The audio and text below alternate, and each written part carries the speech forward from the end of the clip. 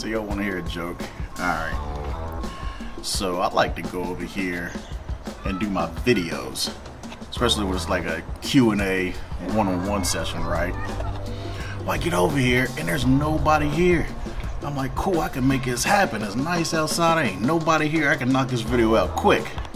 Well, soon as I got the camera equipment set up, soon as I got some B-roll footage done, there's seriously like 3 cars that pulled up and a bunch of kids and stuff hopped out. I was like, oh my goodness. That wasn't even the bad part though. Shortly after that, I was getting ready to start recording this video and this trash truck pulled up, this loud diesel. So they're getting the dumpsters, and I promise it looked like they're taking their sweet time doing it. So I'm sitting here just waiting like, oh, this is awful. So the diesel truck finally left, so I'm gonna try to knock out this video. What is going on, you guys? It is TBA, and I'm gonna make a quick video about my favorite lure, which is the storm swim shad. These little boogers right here, alright? It's probably one of my favorite lures to use when targeting fish that like to go and react after lures. Alright y'all, so these are my assortment of lures right here. Again, with the storm swim shad, I've used them, I guess, periodically over the years, but it wasn't until I went fishing with my buddy Ken K for some snakeheads that I really saw how effective these lures are. So once I saw that, I decided to get some. And because of the coronavirus, you know, for those of you who fish, you'll notice that a lot of the stores were actually sold out of these, so I had to order these online. I'm actually seeing that this particular lure is better for brackish waters. I've actually had more rockfish, I've seen bluefish hit these, but I really haven't had too much success with them with freshwater bass, snakeheads, and so forth. This particular one, I've only used a handful of times, and I did catch a nice white perch on it, but outside of that, there's really nothing much. These 2 lures right here, I've actually yet to use. I actually caught my very last snakehead on this lure right here.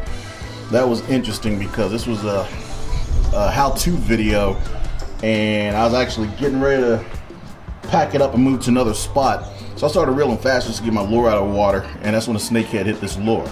This is probably one of my favorites because I've probably gotten the fastest reactions and bites from snakeheads on this particular lure. I had this lure, I threw it out, wasn't even in the water a second, and the snakehead just attacked it.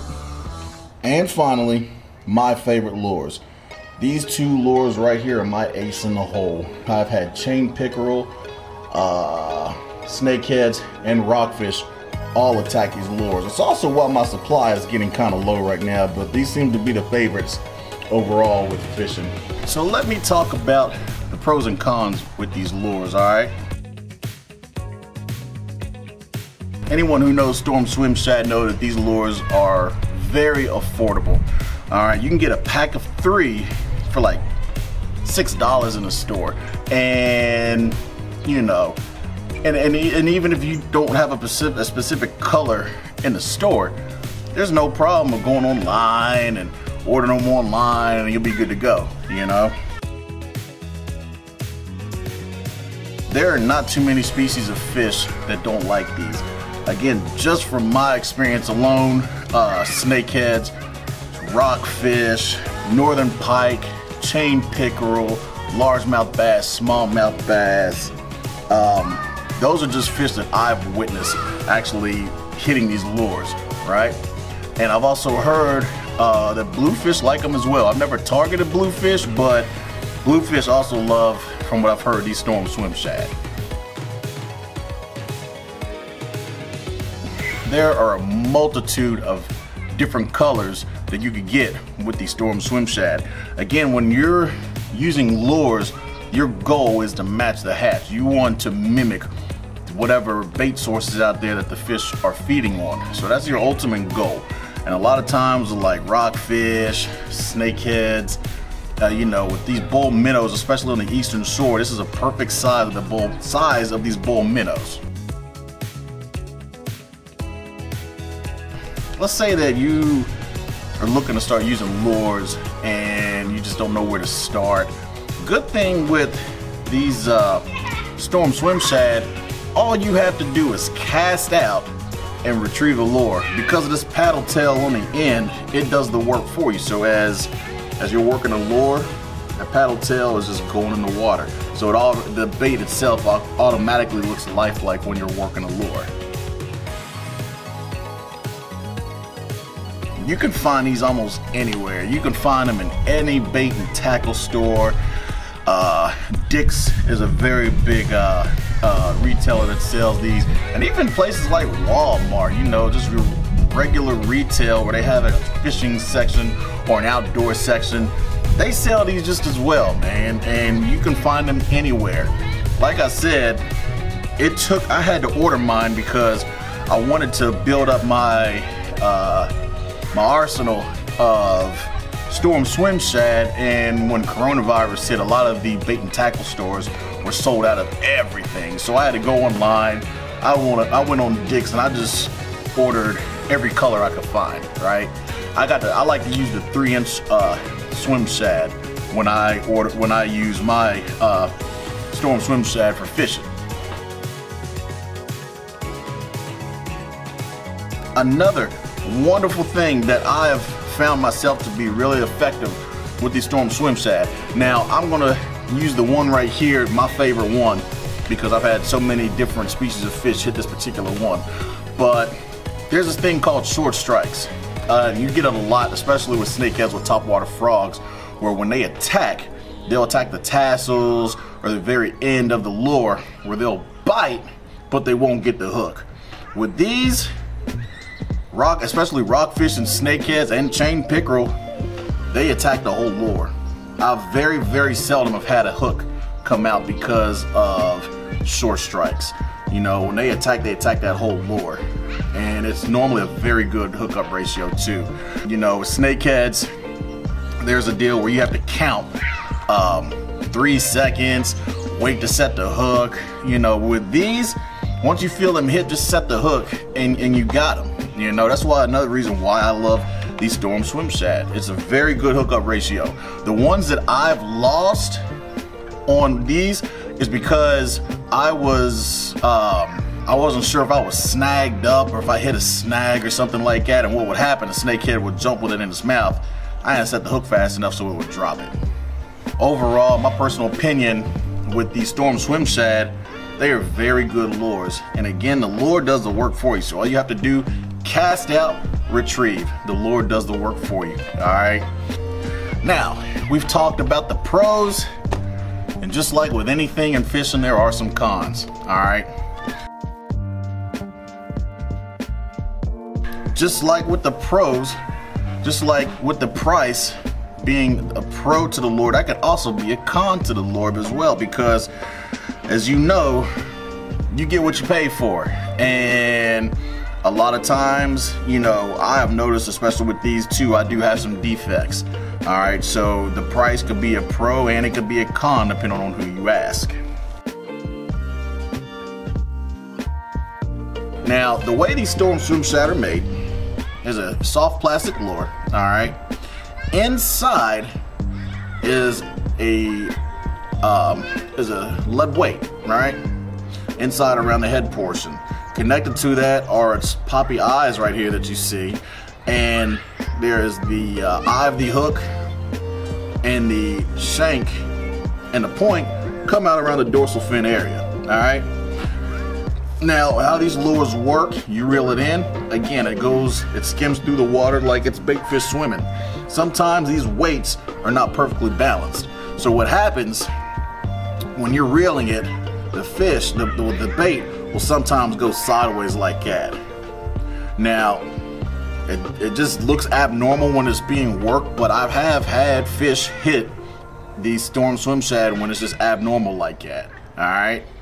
So, and again, I was wondering if it was the leader line I was using, so I would try whole different things with leader line, and with some particular lures of these storm swim shad, they were still doing the same thing regardless of the leader line. the pound test leader line, the amount of leader line I had on there, it didn't make a difference. These lures would still do the same thing because I'd take another lure of the same color and it would swim just fine. All right, so that is a downside. Normally, I've had it happen 3 times in my whole assortment of lures right here, right? Another thing that unfortunately it just happens, especially when you're targeting toothy fish. You know, again, these are a soft plastic lure, right? Oh, snakeheads, for those who've never caught a snakehead before, snakeheads are very aggressive. They attack very hard, and when you're fighting them, they thrash and go crazy all over the place. I can't even begin to tell you how many lures I've had destroyed, tails bitten off, just the soft body completely ripped away from the hook just because of the teeth and the aggression and the fight of the fish. It happens. Again, it goes back to that price. You get what you pay for. And as a matter of fact, I actually have to buy more of these blue swim shad because snakeheads and rockfish and chain pickerel I have seen firsthand absolutely love these blue ones right here. That's why I have so few of them as opposed to all the rest of them. Again, they take a beating. They don't, when you have a good day of fishing, especially with toothy fish, these are going to get destroyed. It happens. All right. Alright, another downside, which is out of all of our control, coronavirus. Alright, when it was right around when the coronavirus was wreaking havoc, is when I went fishing with Ken. As a matter of fact, I talked about Ken in this video. That snakehead video is going to be in the description, alright?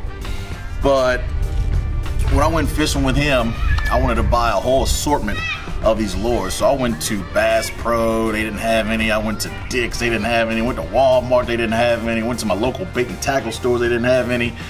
So I said, you know what?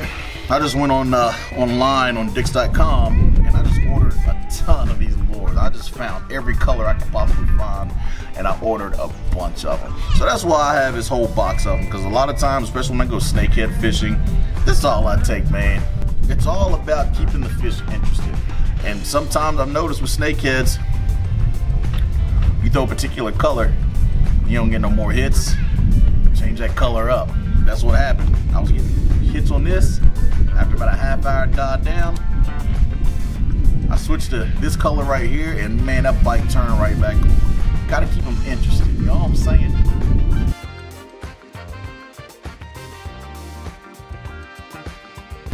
I'm a really big fan of Storm swim baits, and I'm gonna tell you right now, their biggest customers are not in America. They sell us the cheap stuff in America. Alright? I went onto their Instagram page, Storm Swim Baits, and in Europe, oh my gosh, they got a huge market for these Storm Swim Baits. Alright? For example, like these right here, these musky lures, these are the V slab, which you see right here, all right, and the Rip It T-bone. All right, these are musky lures that they sell in Europe. You can order them here in America, but you're not going to find these in stores anywhere in America, at least from what I've seen. You know, they're a very huge market.